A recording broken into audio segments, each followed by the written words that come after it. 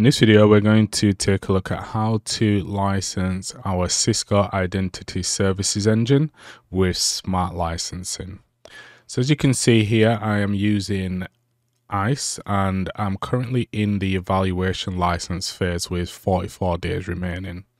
Now, when you start to or move across to ISE 3.x, which should be where everybody should be now, given that the 2.x versions are now end of life, smart licensing does become mandatory. So we can check our version of ISE here. If we just have a look at ISE, we can see that I'm currently running ISE 3.3, version 3.3 there. So to smart license, or to tie our ISE instance to our smart licensing, we need to navigate to administration and then system licensing. And as you can see here in my demo environment, I currently have an evaluation phase running with no smart license registration details connected at the moment. So we're going to change that, and it's very simple. So we need to select smart license registration. That should be selected by default. As you can see here at the moment, we don't have any licenses in use. We've just got evaluation phase running. And then what we're going to do is we need our registration token. Now this comes from our smart licensing portal, so software.cisco.com, and then you can go into your smart licensing manager, and then you would either use a registration token that's currently available, or you would generate a new one. I already have one copied, so I'm going to just paste that into there. And then our connection method is going to be, in this case, in my lab environment, will be via HTTPS 443. There is other options, as you can see, if you're going via a proxy, or if you've got an on-premise smart licensing server, you can use that.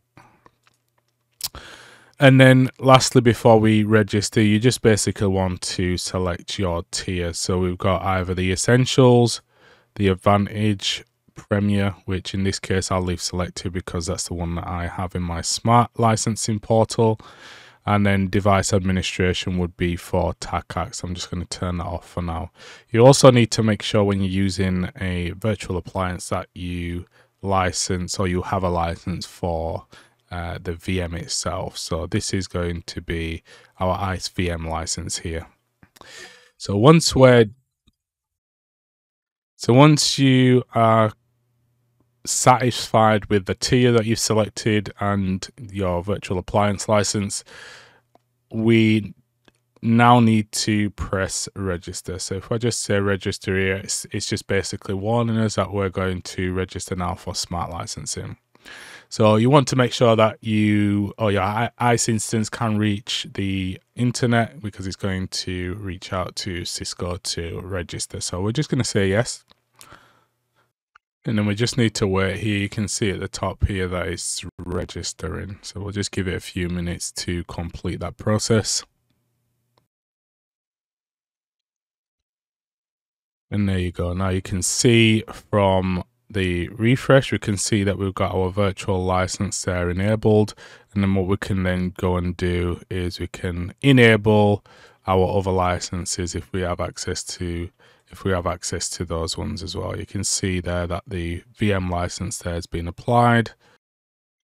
So once you've registered now, we know that the ISE VM license is applied in compliance. And what we need to do now is we need to select the tiers that we want to enable. Now the licensing is a nested doll model, so you can check the ISE documentation for more information on that. But I'm using Premier, so that basically means I can enable these tiers here. And we can see now we can check the enable box there. And the consumption will stay at 0 until we actually start to use features within those tiers, basically.